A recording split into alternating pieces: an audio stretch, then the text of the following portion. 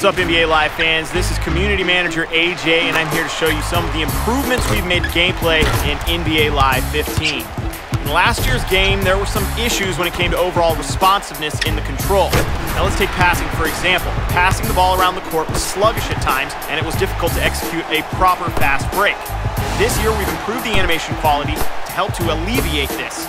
Now you're able to zip the ball around the floor, pass out of tricky situations, and run a fast break with some of the league's most explosive offenses. We've also brought back freestyle passing to add some flair and style to your game.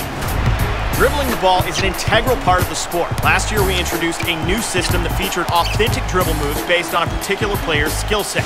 This year we've refined the controls to make pulling off these moves easier and have even given you the ability to execute them while on the move.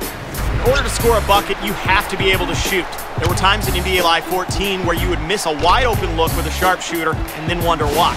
This year, we've introduced a new shot feedback mechanic to give users insights into their timing. Take a contested shot, release too early or too late, and the chance of you making your shot is diminished. On top of all that, there was a lack of animation variety when it came to contested shots, layups, and dunks, often causing awkward animations and interaction between players. To address this, we've added a new ragdoll collision system in the paint.